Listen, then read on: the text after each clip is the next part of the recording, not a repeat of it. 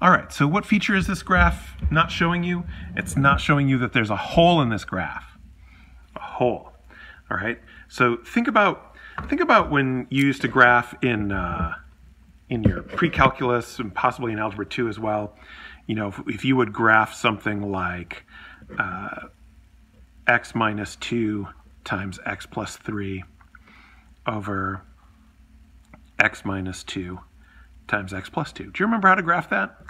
Yeah, so you would look for any matching factor top and bottom you would know as a hole, right? This would be a hole right there. So we'd have a hole at x equals 2. What are the things, you know, just to remind you, this is going to tell you that there's a vertical asymptote in your denominator, vertical asymptote at x equals negative 2. This one up here is going to tell you there's an x-intercept at x equals negative 3. You can get the y-intercept by just getting rid of the x's, and it should be 3 over 2. So your y-intercept would be 3 over 2. And you could look at that if I FOILed out the top, the two leading coefficients are going to be x squared over x squared. So I have matching degrees.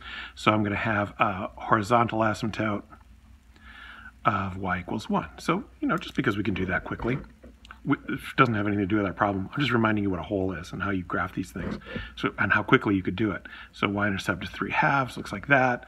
Vertical asymptote at negative 2, negative 2. Horizontal asymptote at 1. That's less than 3/2, so that looks like this. Y equals 1. And what else? X-intercept at negative 3.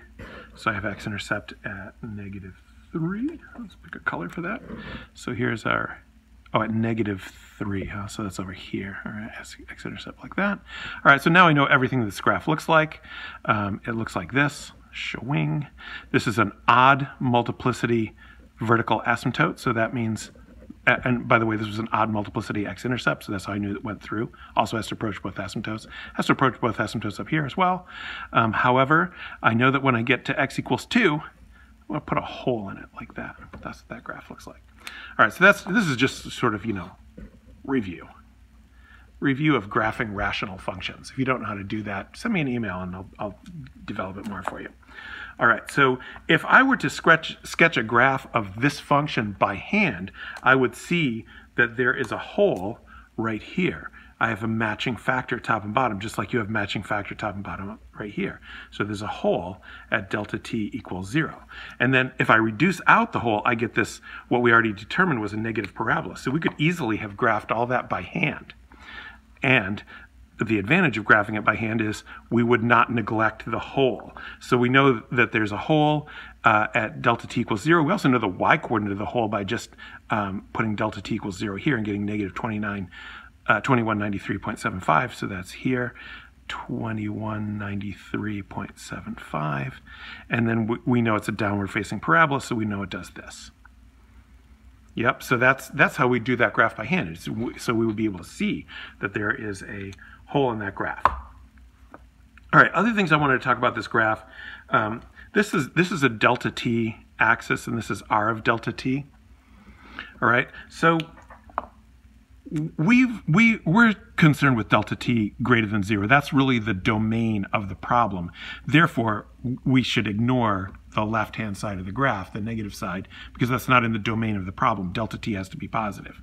So, but it's important to know that, like sometimes when I ask people, like, why aren't we looking at the negative values, people will say things like time cannot be negative. So if this were a time axis, you would never have negative time, right? Which that's not true. Time itself can be positive or negative. Time can be positive or negative. And you're going to see this in problems both in physics and mathematics. Negative time just means before something happens. So for example, we're finding the velocity at 25 seconds after the probe enters the atmosphere. Well, what if you wanted to talk about something that happens 10 seconds before the probe enters the atmosphere? Well, the probe's entering the atmosphere at t equals 0, but t equals 0 is arbitrary. Right? T equals 0, you just define that to be whatever is interesting to you. Right? So if we're looking at atmospheric reentry, we might have t equals 0 be entry point, and you know, 10 seconds before that would be t equals negative 10. In fact, you hear this when people launch rockets back in the day when they used to count down. They would go T-10, T-9, T-8, right? They mean T is -10, meaning 10 seconds before launch, the launch time is 0. All right, so time in general can be negative. However, delta T is the length of an interval of time.